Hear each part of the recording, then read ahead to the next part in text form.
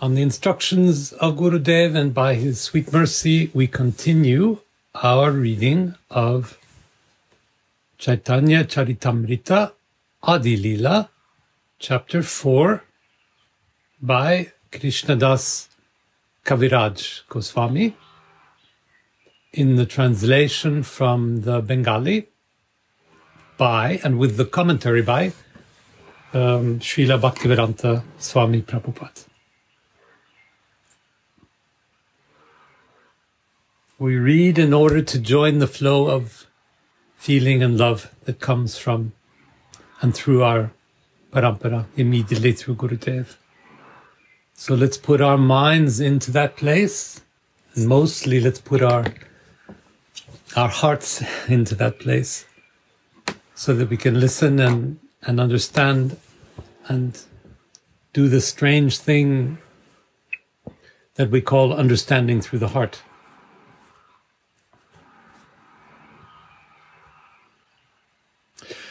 It's been 2 weeks since we last met. So let me just remind you of our foundation, the foundation that we built the last times.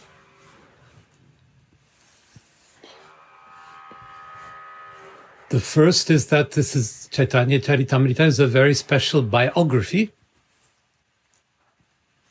A biography of a man, but also a biography of a soul. And strangely, as we saw last time, it's two biographies that happen at the same time. So we have Lord Caitanya in a material form, but relating constantly to his own spiritual consciousness.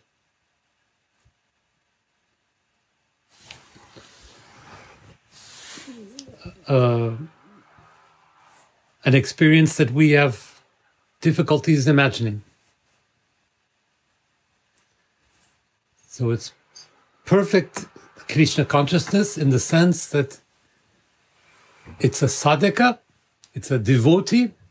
Caitanya is a devotee, and Caitanya is Krishna, the one to whom devotion is given, at the same time.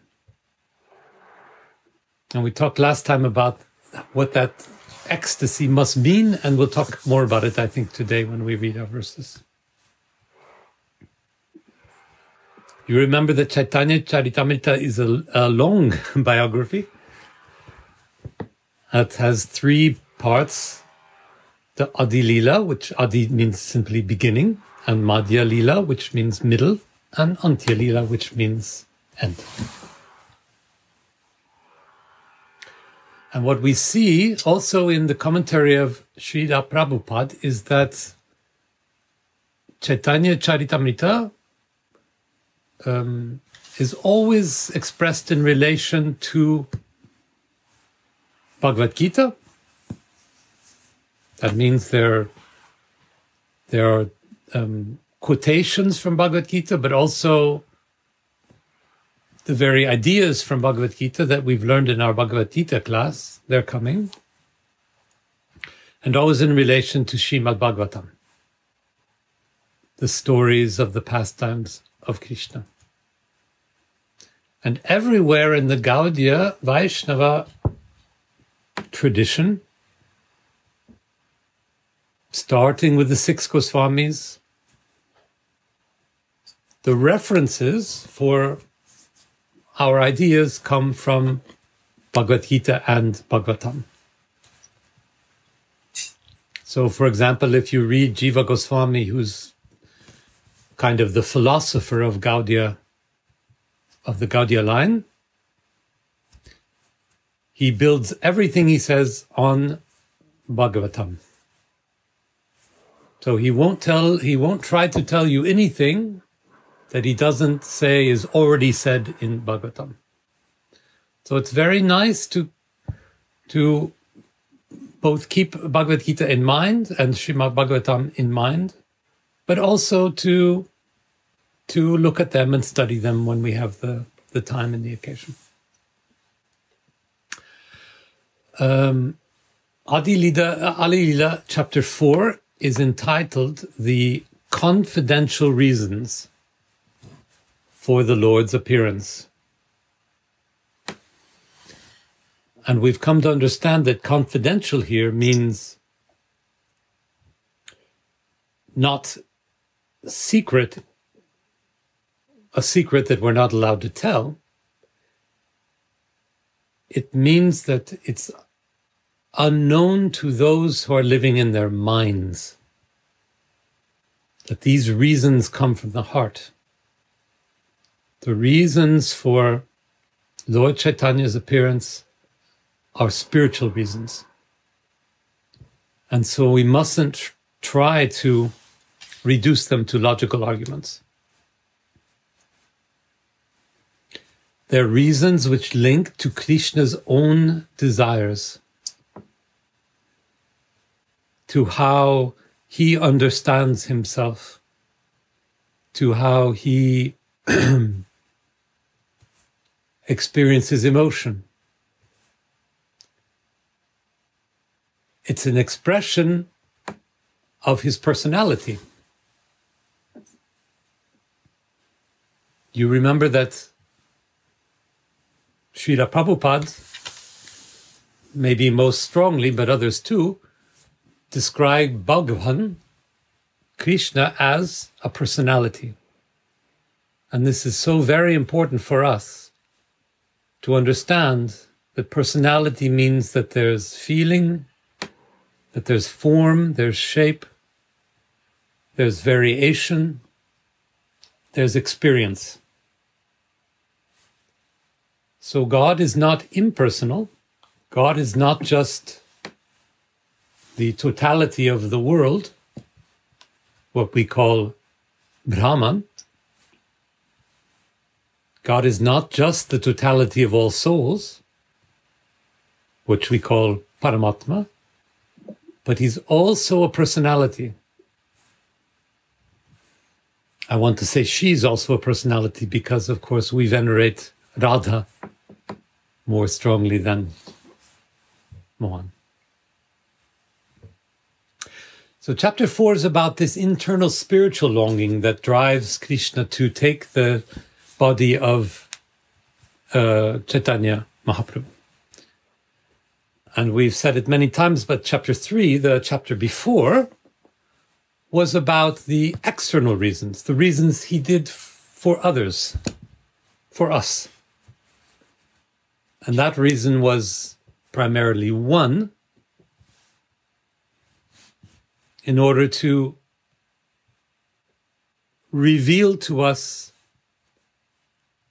prema bhakti, to reveal to us that our innermost nature, our most fundamental nature, is to love God and to understand, to give us the understanding that we are all capable of this. So when we're reading through chapter 4, which is it's terribly beautiful, which is so beautiful, in today's verses you'll see that, we can always remember that what Krishna experiences in this confidential reasons, the feelings he has, the longing he has, the desire he has, is also a desire for us, for his devotees. It's an external desire as well as being an internal desire. And this relationship between his external desire and his internal desire is what translates into his ecstasy. By ecstasy, we mean this experience of feeling that's so strong that he nearly explodes.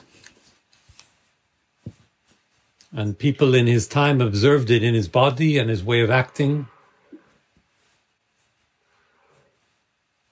So he was both an external devotee. He preached, he explained, he was a Sanskrit scholar. He was apparently a very kind and merciful man. And internally, he was feeling this endless need and want to love Krishna.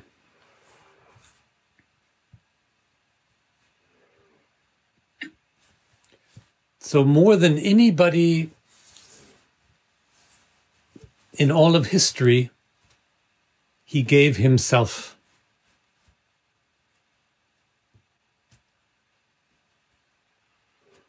And by this we understand that he gave his soul.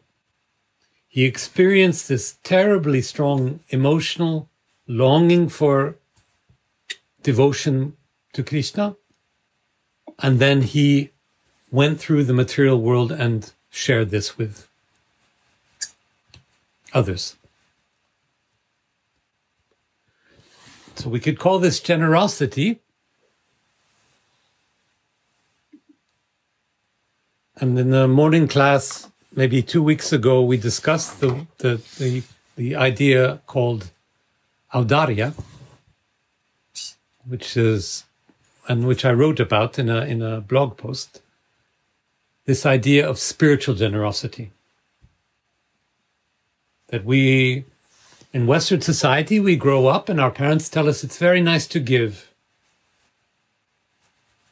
It's very nice to help others. It's very nice to use your resources so that other people can be happy too. So in a material way, we learn that giving is good. But this giving is material giving, and it is good. We give some money, we give some time, we give some work. But what brings our dear Lord Caitanya Mahaprabhu to the next level is that he gives his soul.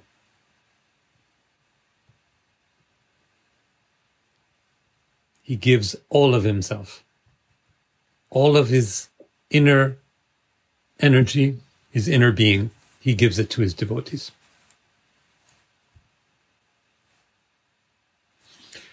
This is a very deep subject that we'll discuss another time because we want to continue now our reading.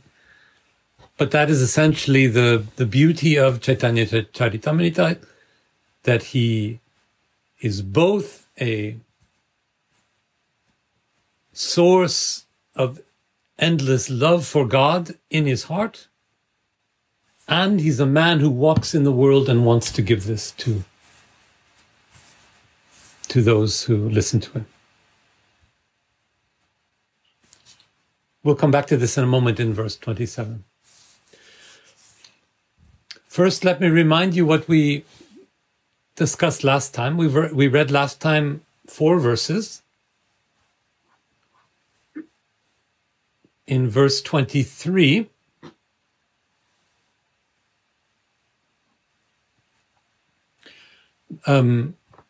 now Krishna, through all these verses, from verse 23, Krishna is speaking to us, narrated in Caitanya Caritāmṛta.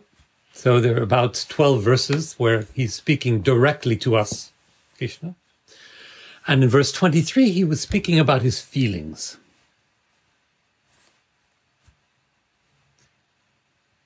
And he was speaking about the gopis' feelings too.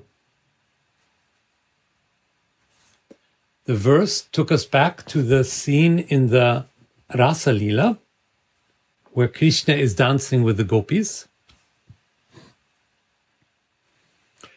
And then, if you remember the story, Krishna suddenly leaves,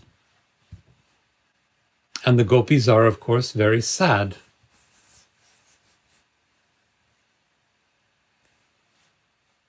And they're sad in part, just like you and I are sad in part, because we don't understand our feelings. I feel things and you feel things I know that you don't understand. And this makes us sad or anxious. That's what the gopis were feeling. They gave all their love to Krishna. And he left. And they don't understand. Why did he leave? So in a kind of spiritual sense, they were saying, what is my love about? What does my love mean?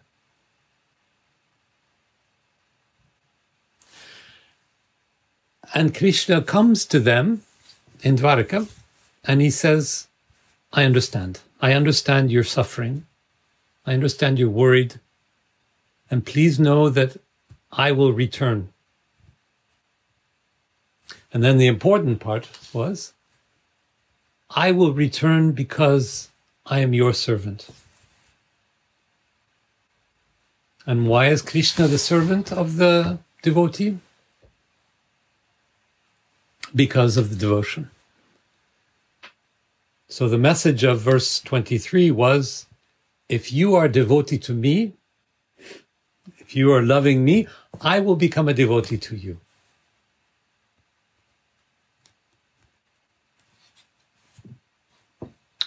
Verses 24, 25, and 26 were about three of the different kinds of bhav that we talk about in Gaudiya Vaishnavism. The first one was, in verse 24, was Vatsalya bhav. So the motherly emotion, motherly love.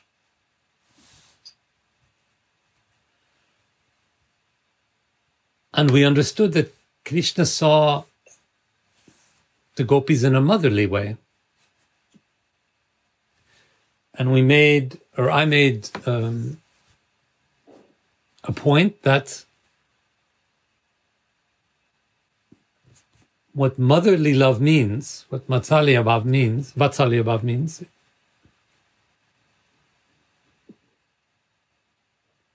is caring for a helpless material being, caring for a baby or a child who is very vulnerable from a material point of view, while at the same time understanding that the soul of the child, of the baby, is perfection itself. Vatsalya bhav, motherly love, means realizing the difference between a helpless, a vulnerable body, which a baby is, and a vulnerable soul, which a baby is not. It means seeing the perfection of the child's soul through the vulnerability of the child's body. That is Vatsalya bhav.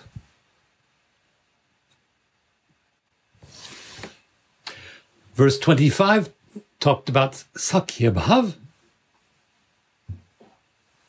the mood of friendship. And we found out that Sakhya bhav means seeing one another equally. Seeing your soul when I look at you as much as you see my soul.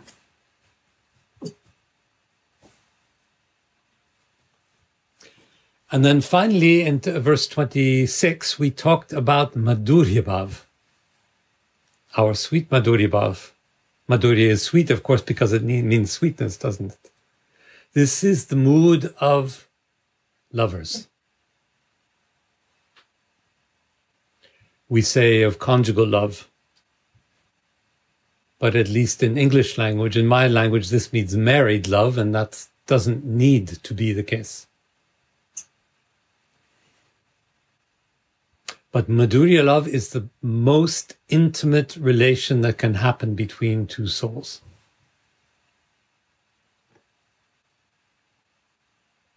And there was this very sweet comment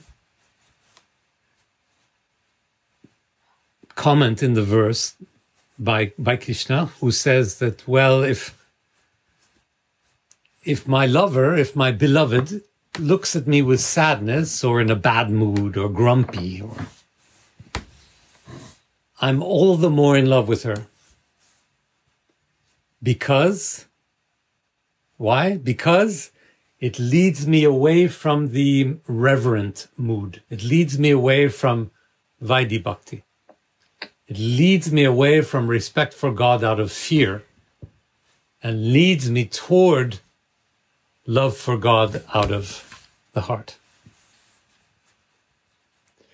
And it's funny because the verse does not name Radha, but it seems clear, and many commentaries say that this is referring to Radha. So when what Krishna calls natural love comes, love that comes spontaneously from the soul, then it's higher than the opulence of God. When true love comes, when love that's unconditional from the heart comes, it's higher than God. It makes God into a servant, makes God into a devotee. This is why Mohan becomes a devotee of Radha. This is why Lord Caitanya, in his material life, even though he's a great scholar and a powerful teacher, he is the most humble devotee of Krishna. The highest consequence of love is to become the servant.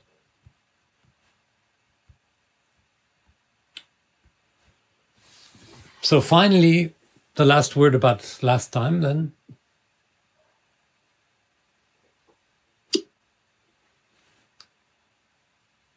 This discovery of natural love, so-called natural love, spontaneous love, love that comes without any reason. This is the key to understanding everything about Chaitanya Mahaprabhu's life.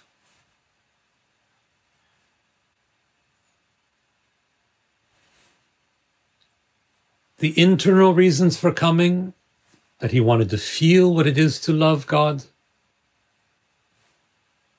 The external reasons for coming, that he wanted to share divine love with everyone, to distribute prema bhakti. Together, these make the miracle of Chaitanya. Why? It's very simple, and it's, I'm sorry, it's infinitely deep. Why does that make the reason for Chaitanya? Because it says the highest love is nothing if we do not give it.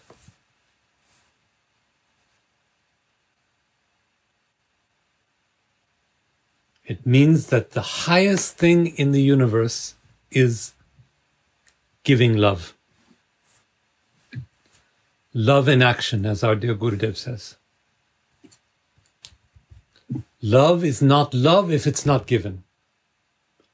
Love is not love if it's not put to work, if it's not put into action. So that says that giving love, or let's say this way, love that is given is higher than the idea of love. So don't talk to me about love. Show me how you love.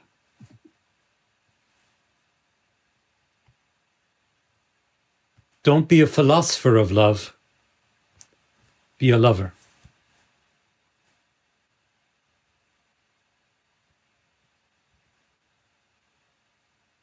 Krishna was the absolute idea of love, is the absolute idea of love.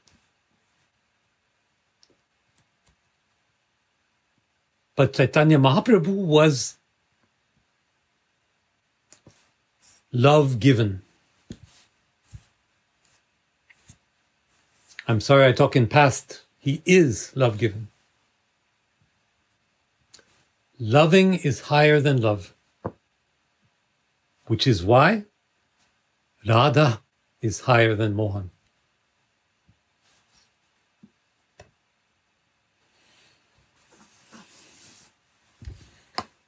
Okay, all these ideas will come back now again and again. Let's move on to verses 27 and 28. 27, 28, they are collected together in Caitanya Caritāmṛta, in our edition, in Prabhupada's edition. Krishna is still talking, or maybe thinking, and we're listening to his thoughts. And he's continuing what he was thinking in the last verse, 26. And he's continuing on this theme of what spontaneous love is, a natural love. Why he wants to experience it, and why he wants to share this experience. So here is the verse. Ai Shuddha Bhakta Lana Karima Avutara Kariba Vivada Vida Abuta Vihara Vaikuntadya Nahi Yeye Lilare Prechara Se Lila Kariba Yate Muro Chamatkara.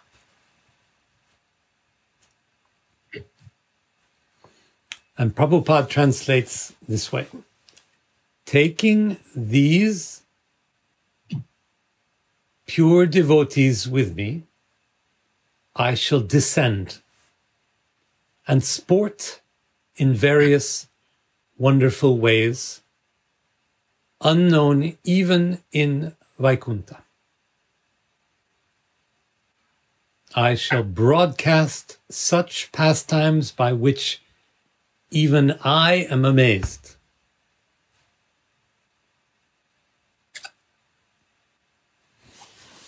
So there's so much to talk about in this verse. It's very rich. And now Zoom is saying that my English is so bad that it's wondering whether I'm speaking English. But I'll say yes.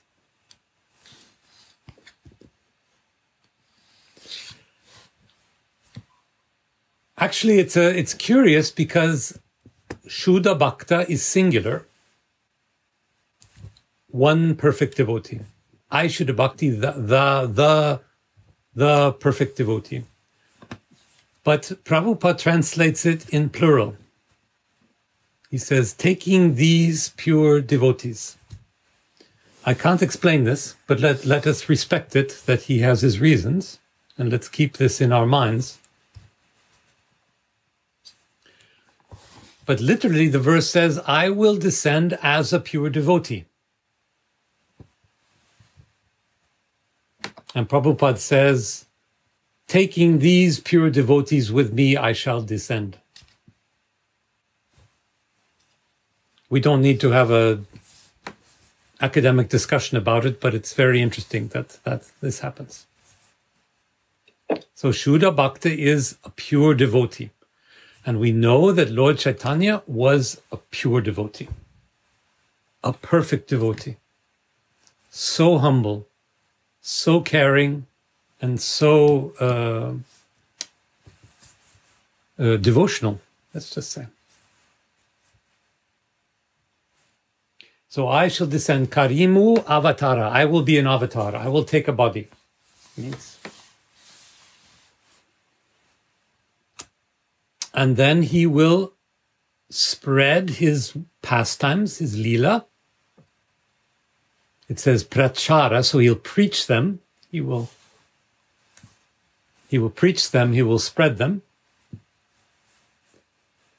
wherever they are not being preached. Nahi ye lilara prachara. Wherever my pastimes are not being preached, I will preach them. So anybody who doesn't know about me, I will tell them about me. And then the most extraordinary part of the verse is the very last bit. I'm going to tell about these pastimes, the pastimes that even surprise me. He says, I shall broadcast such pastimes by which even I am amazed. He's amazed by his own pastimes, as though he didn't even know he was going to do them.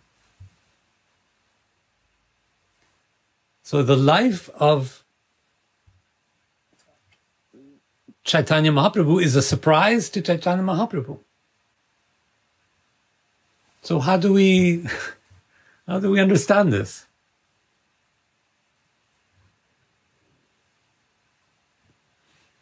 This is a way of expressing the spontaneous love we talk about, the natural love, the raganuga love. Pure love is spontaneous. Pure love has no cause. If you give me reason to love you, then it's not love. If I understand why I love you, it's not love. If I have any benefit of loving you, it's not love. The blessing that Caitanya Mahaprabhu gives us is love that we do not understand.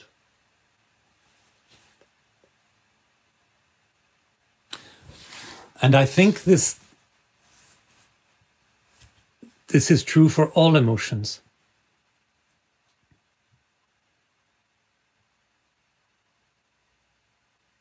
Every day we experience emotions that we understand.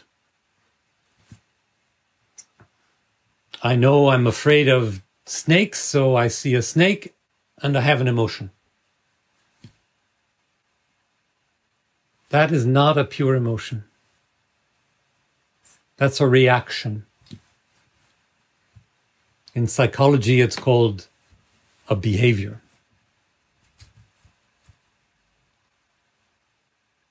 But sometimes,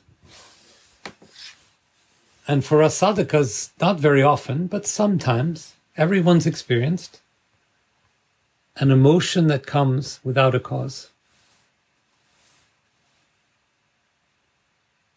Suddenly I feel. Maybe it's a nice emotion, maybe it's a dark emotion, but I feel and I don't know why. This is the surprise. This is the astonishment that Caitanya is talking about. It's a pure experience of the soul, which has no cause, just like mercy has no cause. We feel something without a cause, you can't explain it. No amount of scientists, no university education will help you. You feel something without a cause. And these feelings that come now and then, from time to time, these need to be the center of our attention, the center of our focus, because this is the purest part of our souls coming through. This is the inner energy of our souls, the pleasure-giving energy, the radha shakti coming through, saying, I am here, not because you deserve it, not because you caused it, but just because. And this is why we say in some verses of Caitanya Caritāmṛta that prema divine love is like a person unto itself. It has its own life. No one can guide it. No one can buy it. No one can give it. It simply comes. Prema is the boss.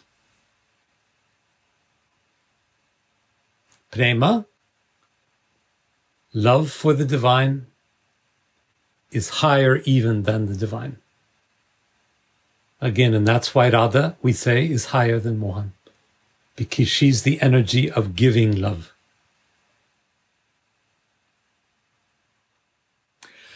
And so this verse tells us that, well, Caitanya wants to share this.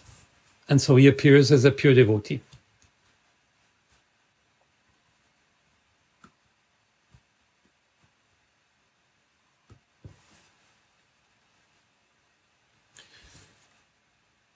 He appears so that he can understand his own feelings, so that he can put himself in the position of Radha and understand the feelings of one who loves God, but also so that he can be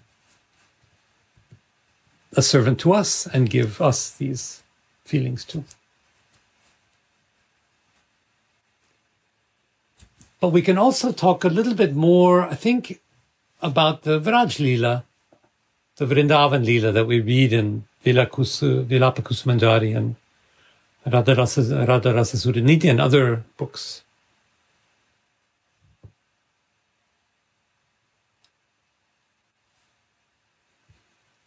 Because there we see a whole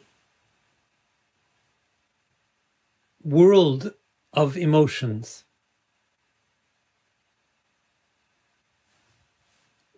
That Mohan, Krishna, has to relate to.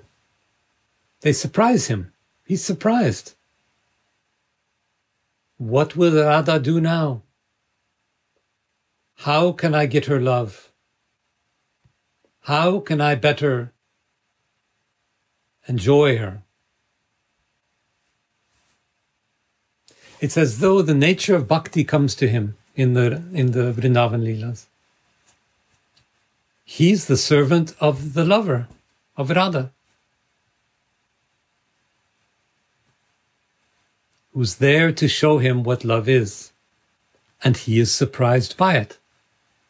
This is what Krishna is saying in this verse. I am astonished by my own leelas.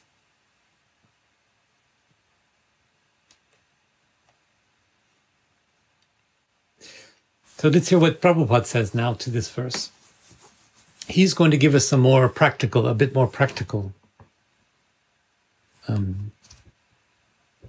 point of view. He says this: Lord Krishna, in the form of Lord Caitanya, educates his devotees to develop progressively to the stage of pure devotional service.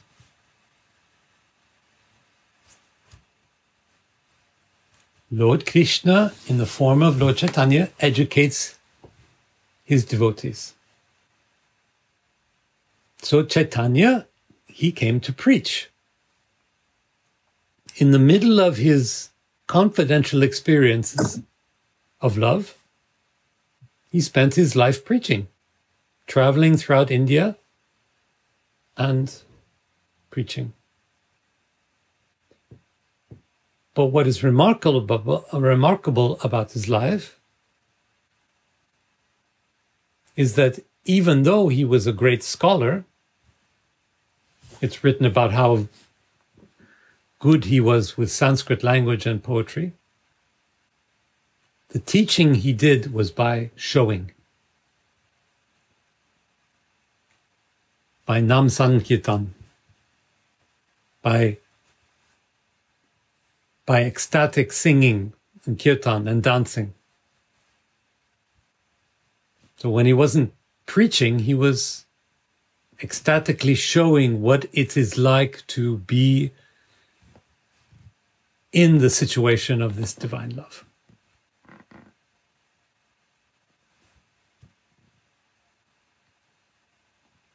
So he both preached and he showed.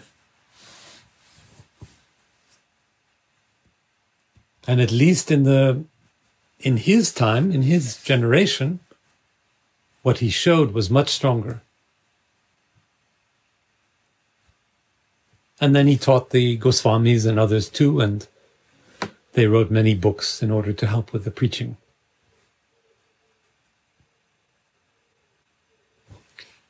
So Prabhupada goes on now. Thus, he appears periodically as a devotee to take part in various wonderful activities depicted, means described, depicted in his sublime philosophy and teachings.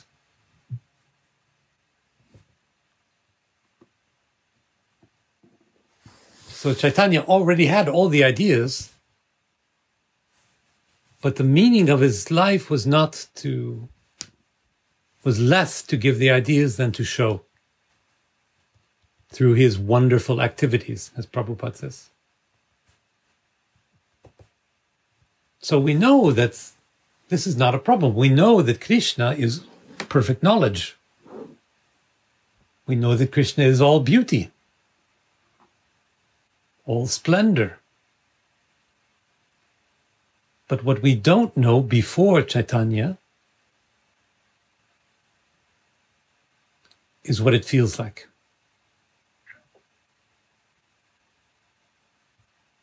So Caitanya's primary mission is to show, to live,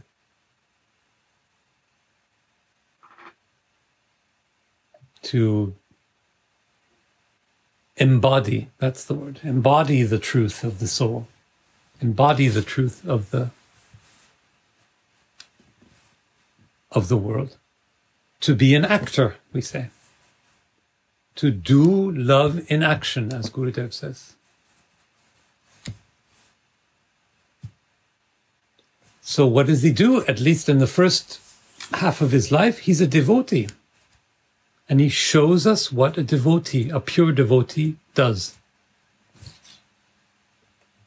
He's a humble servant. He's a humble servant of Krishna, but at the same time he is Krishna. This is the miracle of his life.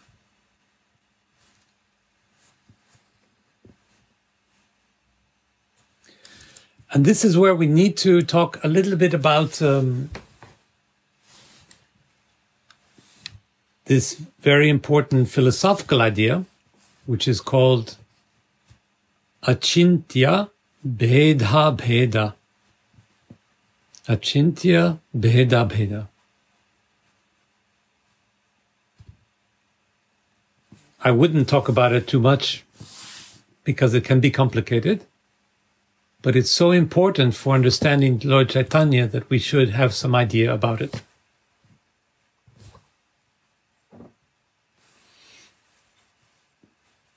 It's usually translated like this: inconceivable union of sameness and difference.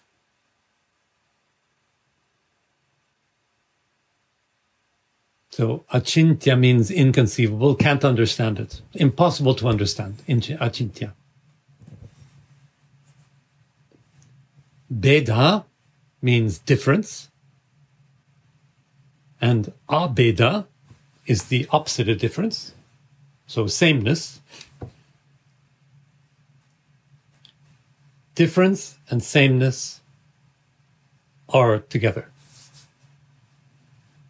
It's a perfect contradiction.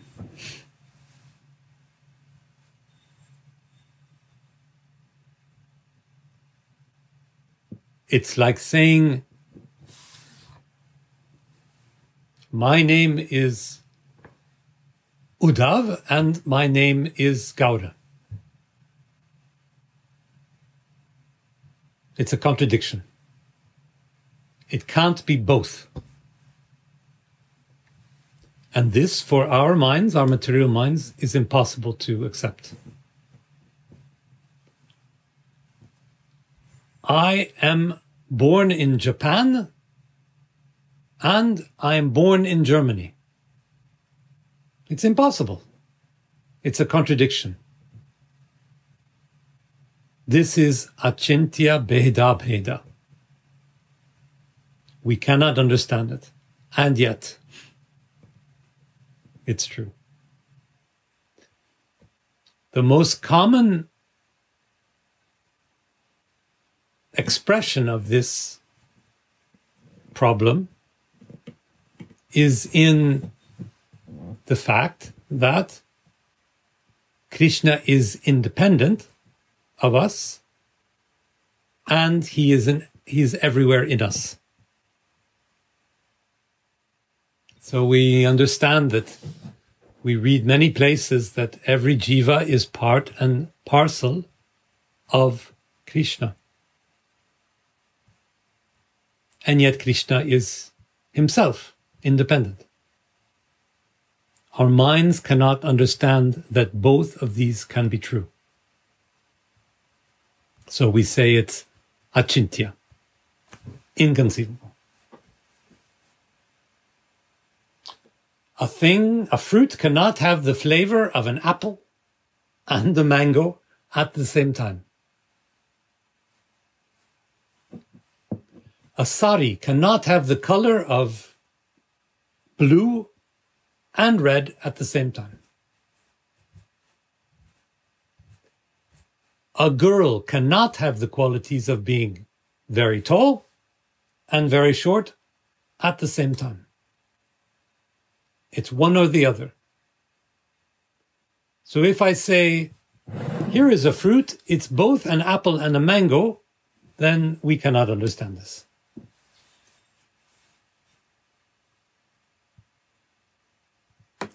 But what we learn through bhakti is that the problem is in our minds. It's not in our hearts.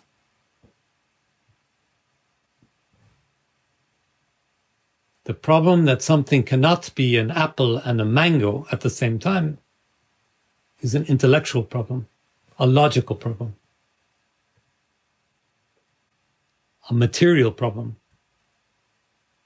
It's a problem for the material senses.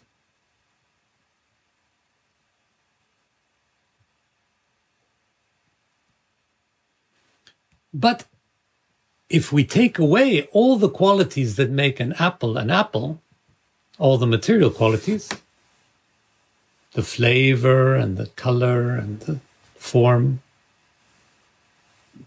and take away what makes a mango, the flavor and the color and the texture, we take away the shape, we take away the smell and how it feels on the outside. Is there anything left? We take away all those things that let us know materially that it's a mango. Is there anything left? Yes. What is left is the soul of the fruit. What is left is what God tastes when she eats the fruit. What is left when all those material parts are taken away is the part that pleases God, the part that is divine, the part that we call prasadam, the part of the creation, the material creation, the part of that pleases the Creator. The spiritual mango, if you like.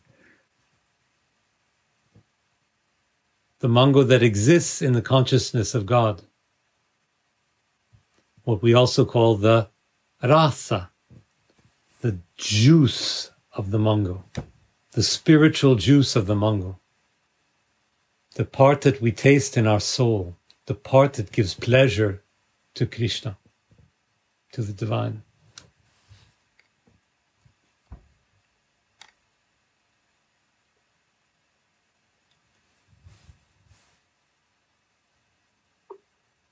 So the mango that gives material pleasure, we all like to taste a mango. It's very nice on the tongue and very good to bite into. Well, why did God create mangoes?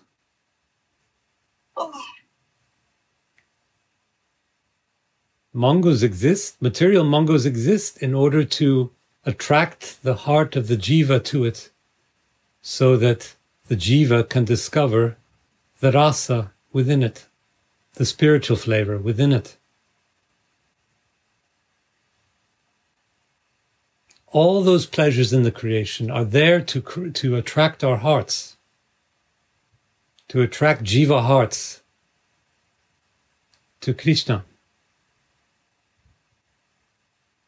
This is why the material creation is there, so that we can teach our souls to long for the spiritual.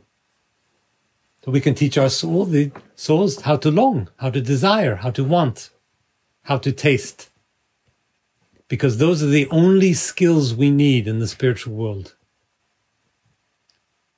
Desiring, longing, tasting.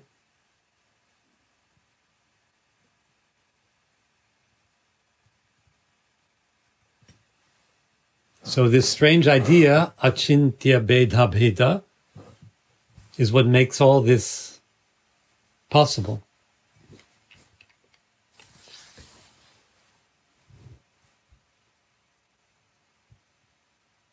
Because it's the place beyond the contradictions of our mind. In the soul, you know, there are no logical contradictions. There are no disagreements. There are no arguments. There are no rules. There's no morality. There's no difference. Everything belongs together. So there's no bheda, there's no difference, and there's no abheda, there's no sameness. All these things are in our minds. They're material. God doesn't have any problem with mangoes and apples. God doesn't have problems with thoughts because He is thought. God is emotion. God is heart and being and personality.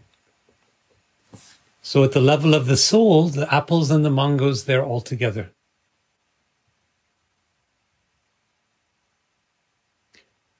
And to prove this to you,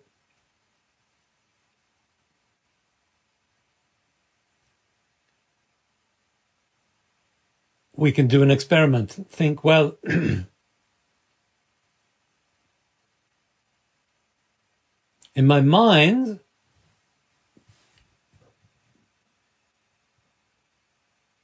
it's impossible to be angry and happy at the same time.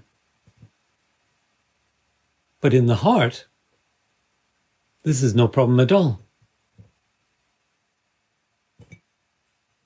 Feelings never contradict each other. Only intellectual thoughts. So I can say I'm happy and I'm angry and I'm vulnerable and I'm confident and I'm shy and I'm afraid and I'm I'm courageous all at once. You know this. We can be all these things in our hearts. But if we try to tell this to our school teacher on an intellectual level, then we're in big trouble. There are no contradictions in the heart. There are only contradictions in the mind. And this is what we learn when we read and study the Vrindavan Leelas from Vilapa Kusmanjari. We see that Radha has so many complex emotions. She's angry sometimes, she's nervous, she's shy, she's desiring. So many different emotions, and there's no contradiction between them. They all have one goal, and that is to please Hermohan, to love Hermohan. So Vilapa Manjari and the Radha Rasa Sutta Niti, this is why Gurudev requests that we read them and read them and read them. It's because they show us the landscape of our hearts. They help us understand the shape of our souls. They cannot be understood with logic. They can only be understood, and even understood is the wrong word. They can only be experienced fully through the heart. Some things cannot be understood, they must be felt. And there's nothing else that Gurudev teaches us. The path of bhakti, the lessons of our Guru, is to learn how to feel. We all went to school and learned how to think. Now we need to learn how to feel. That is our education. That's the Bhakti Marg.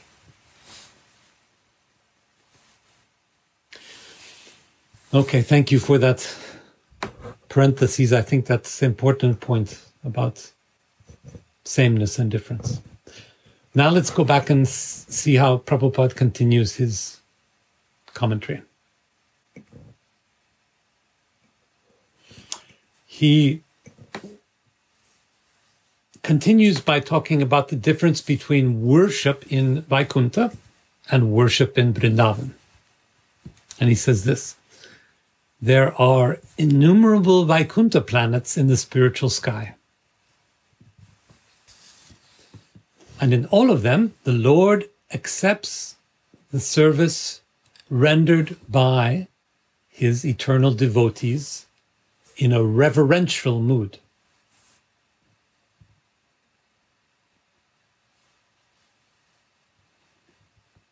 So clearly in Vaikuntha, the place of the home of Vishnu,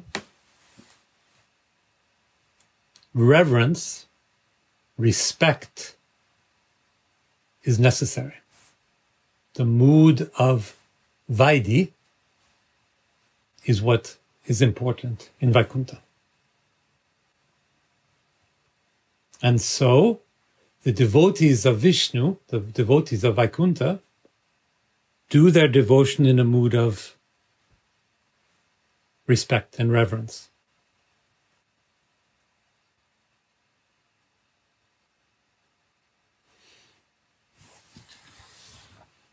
But that is not our mood. That is not our place.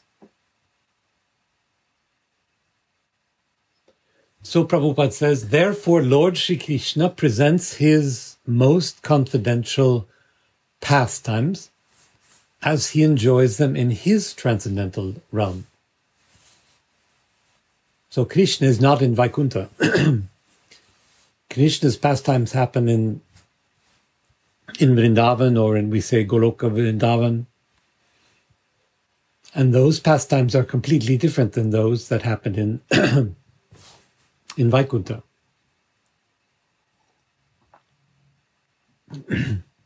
Vaikuntha pastimes for the opulent Vishnu are external. They're made to show our respect. But for Krishna, in Vrindavan, the pastimes are meant to experience feelings.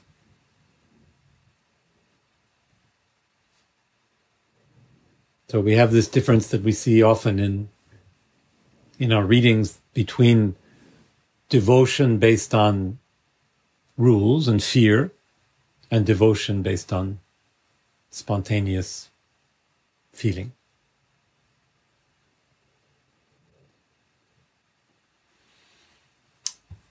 But what's completely different, well, another difference between these two, devotion from reverence and devotion from feeling, is that Caitanya Mahaprabhu shows us.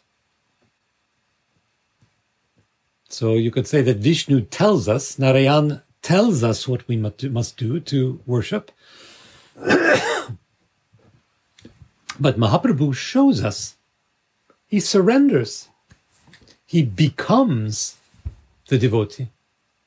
He becomes humble. And like we read in the verse, he becomes amazed at the things that come out of his heart. Oh my God, I can't believe I felt that, says God. That is surprising. So bhakti begins with God feeling. Bhakti begins with Lord Caitanya, because Lord Caitanya is the God who discovers his own feelings, who discovers them. And he lets us watch while he's discovering them.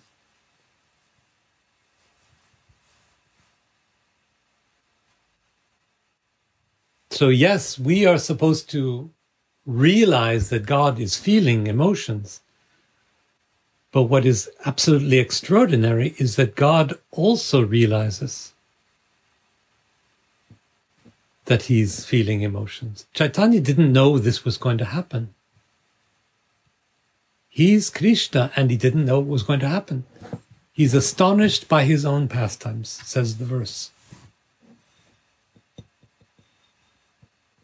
Astonishes himself again and again. And so now Prabhupada, let's see, Prabhupada tries to explain this astonishment, this surprise. He says, such pastimes are so attractive that they attract even the Lord, and thus he relishes them in the form of Lord Caitanya. So Prabhupada gives us such a wonderful explanation of this confidential reason for appearance. We've heard before, now in our class, but elsewhere too, we've heard that, well, Lord Caitanya, Krishna appeared as Caitanya Mahaprabhu because he wanted to feel what Radha feels. But here it's put in a different way. He said, the pastimes of Radha and Krishna are so attractive that he is attracted by them.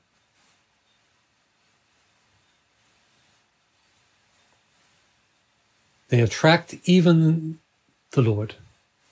So he comes as Caitanya Mahaprabhu because he wants to be in those pastimes.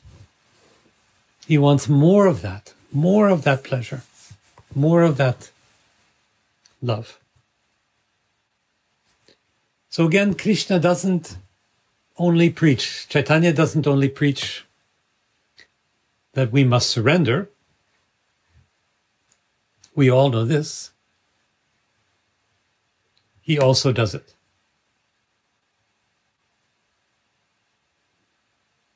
He is the divine who does not only talk about the divine, but he lives it out in all its passion. So like no other preacher, he shows what he says. In American, we say he doesn't only talk the talk, but he walks the walk. It means he does what he says.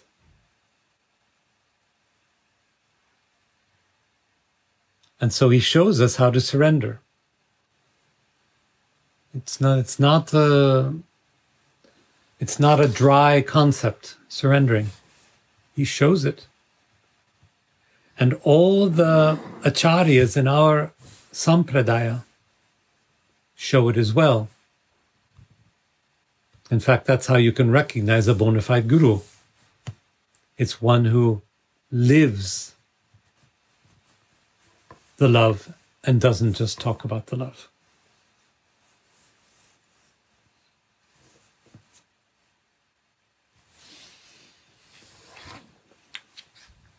Verse 29 now.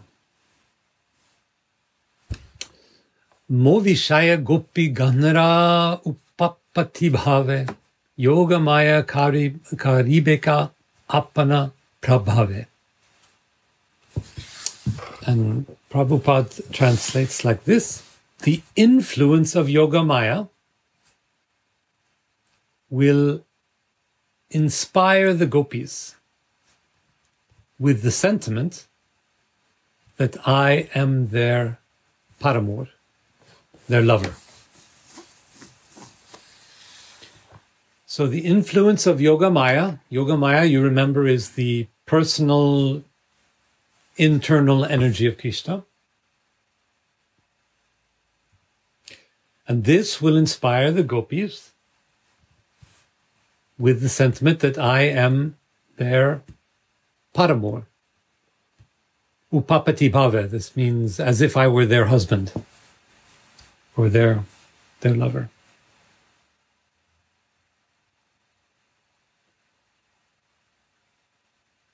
So Krishna, by giving up his internal energy,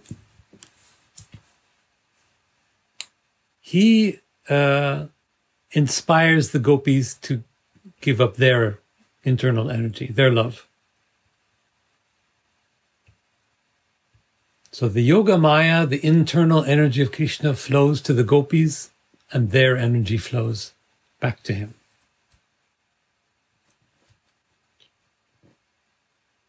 He uses his energy to put them in the mood of being his lover, to put it that way. But not out of self-interest. On the contrary, in order to bring them happiness. So he says, Prabhupada says, now Yoga Maya is the name of the internal potency that makes the Lord forget himself and become an object of love for his pure devotee in different transcendental mellows. The Yoga Maya potency creates a spiritual sentiment in the minds of the damsels of Braj, by which they think of Lord Krishna as their paramour.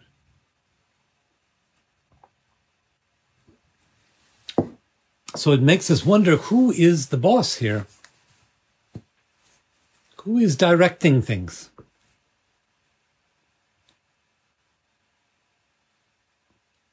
It's as though the internal energy of Krishna comes out and then takes over control. It makes Krishna forget himself, and it makes the gopis feel love for him. When he's truly letting his internal self come out, he forgets he's God. He surrenders to his own internal energy. And what is that internal energy, of course? It's Radha Shakti.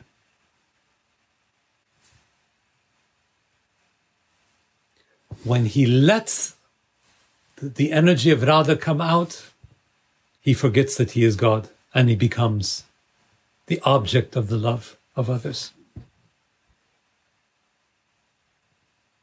He surrenders to love.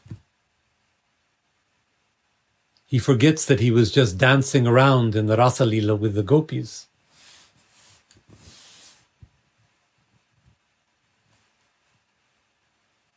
In the Ādi-līlā, of course, he knows he's God, and he's enjoying very much that all the gopis are in love with him. But here in the form of Caitanya, he lets his inner potency out, and he surrenders to that love. He gives up his power.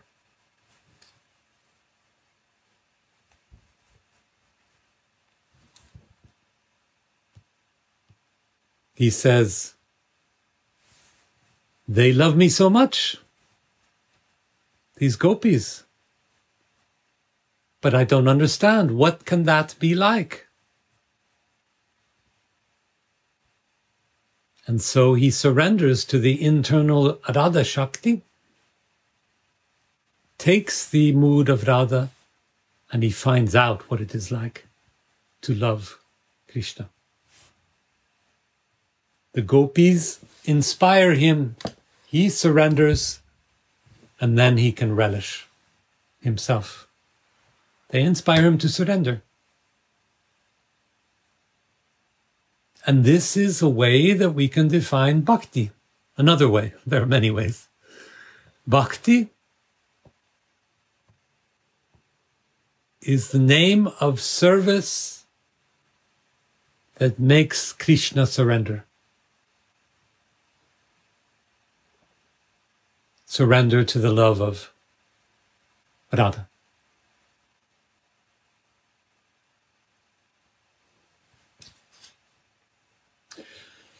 And now Prabhupada is going to make a point about the difference between this spiritual surrender and the material surrender, everyday surrender, mundane surrender. He says, this sentiment is never to be compared to mundane, illicit sexual love. It has nothing to do with sexual psychology. Although the pure love of such devotees seems to be sexual. One should know for certain that nothing can exist in this cosmic manifestation that has no real counterpart in the spiritual field.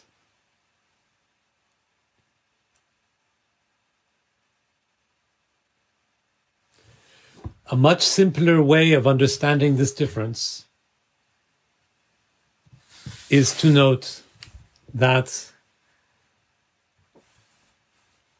what is particular about erotic pleasure, sexual pleasure, is that it comes to a quick end. It stops. And indeed, it stops very rudely, very violently. This is a quality of material experience. The spiritual pleasure in Siddha does not stop. It's endless. Indeed, it grows. So the distinction between the two should be very clear. Once again, it's not intended as, some would say, as an argument against erotic pleasure in our mundane lives. It's an argument for realizing fully the difference. If we understand what is mundane and what is not, then we have already had an important realization. Because, and now Prabhupada continues, all material manifestations are emanations of the transcendence. So they come from transcendence. Material bodies, material desires are also created by Krishna. So they have their role to play. And like I said before, their role is to teach us spiritual longing.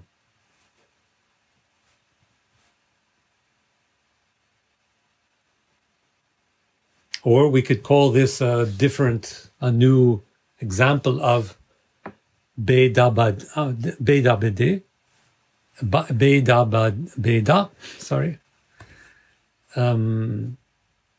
All erotic sentiments are divine, but they are different as well.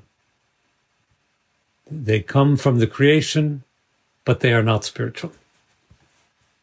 So our task is to understand, to realize the relationship between our bodily lives and our souls. Because they are related.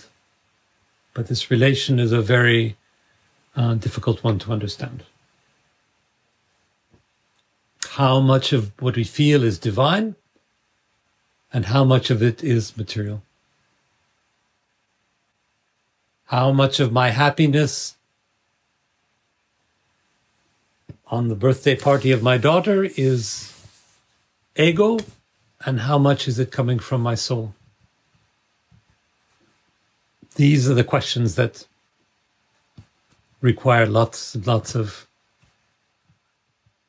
reflection, meditation, and experience.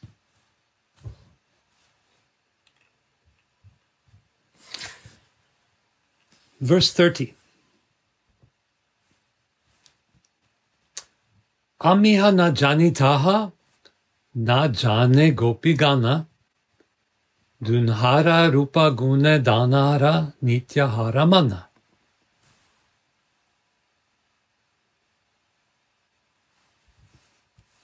That's very sweet. Neither the gopis nor I shall notice this, for our minds will always be entranced by one another's beauties and qualities.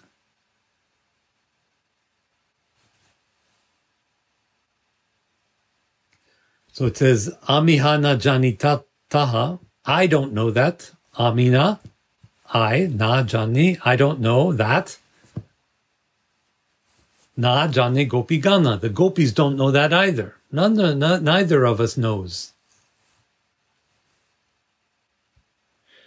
For our minds, our mana, will always, nitya, be entranced. The words hare, which means stolen, our minds will always be stolen by our beauty, one another's beauty and qualities, rupa gune.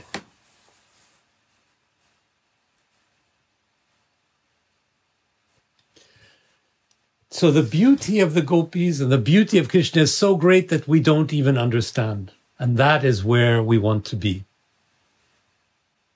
Krishna doesn't know what's happening. The gopis don't know what's happening. The attraction of their forms, their rupa and their qualities, their gune, is too great. So that their feelings become more powerful than their thoughts. This is the point. There is nothing to know, there is only to feel. I know nothing, they know nothing, it's all in our feelings, what we feel. Your soul is so beautiful to me that I want to know nothing more about your material qualities.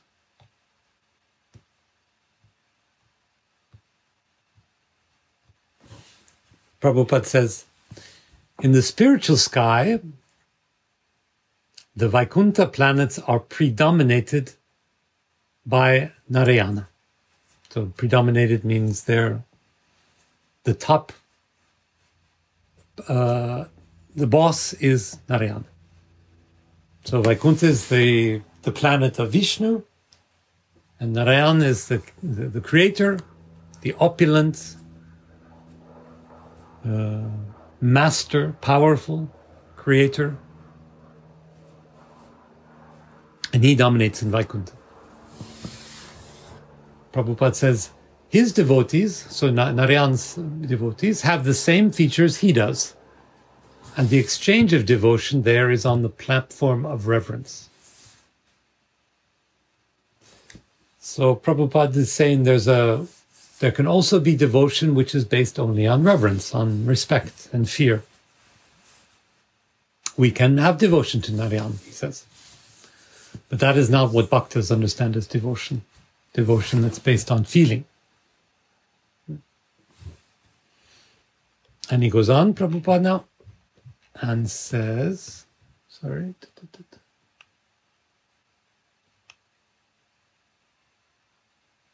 But above all these Vaikuntha planets is Goloka. or Krishna Loka, so Vrindavan Loka, Goloka Vrindavan, sorry, where the original personality of Godhead Krishna fully manifests his pleasure potency in free, loving affairs. So Goloka is Vrindavan. And there he lets the pleasure potency, the embodied by Radharani, come out, and he lives out his pastimes, his leelas there. So it's in Goloka where Radharani becomes visible, the internal spiritual energy of God. And Prabhupada goes on, since the devotees in the material world know almost nothing about these affairs, the Lord desires to show these affairs to them. And again, before, the key word here is show.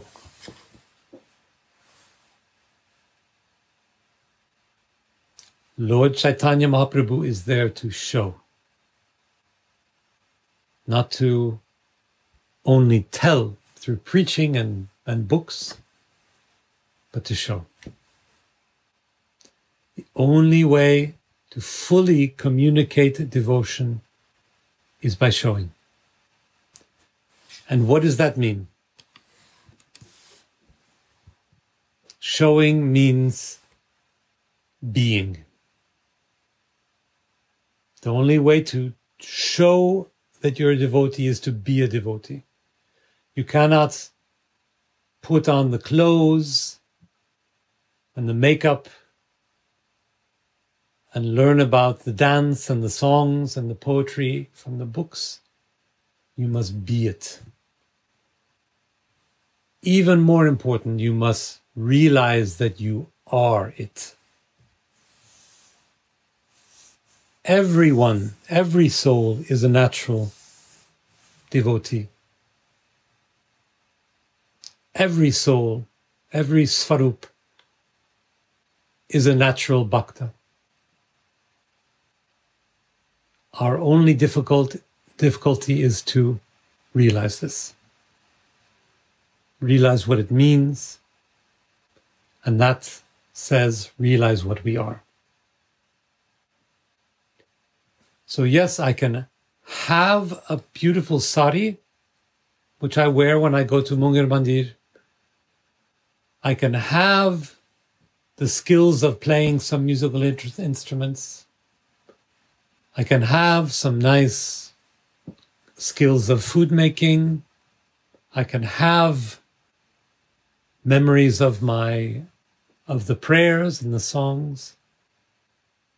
All these things we can have. We can go down to the bhakti shop in Loy Bazaar in Vrindavan and buy all these things. And then we have them. Put them in our suitcase and bring them back home. But that's not the point. The point is what we are. And to be what we are, we need no sari. We need no special paraphernalia. We need only to realize our own soul. So being a devotee, being a bhakta doesn't mean acting or taking what we need in order to fulfill the role. It means being ourselves. It means clearing away the blockages to being ourselves. It means essentially a passive consciousness. Gurudev says, viewer, not doer. It means, and that means understanding that we are not the masters of the world. We're not even the masters of our lives.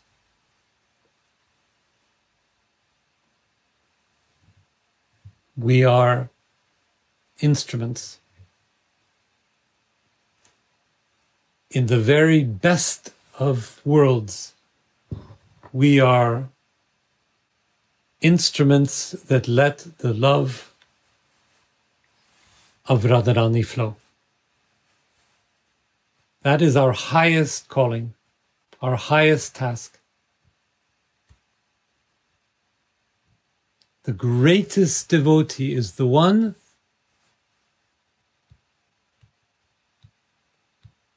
where we can see that she is letting love flow.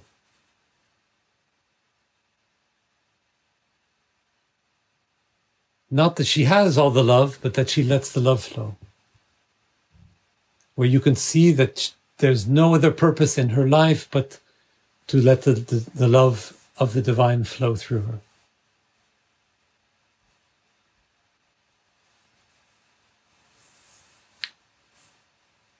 Yeah.